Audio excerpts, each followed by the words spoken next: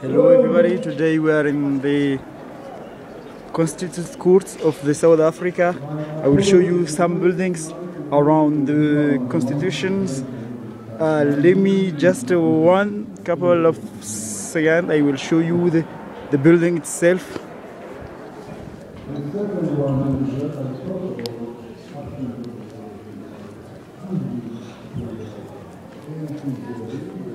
As you see, it's the map of the orientation. This building was before in jail, but right now it's becoming constitutional court.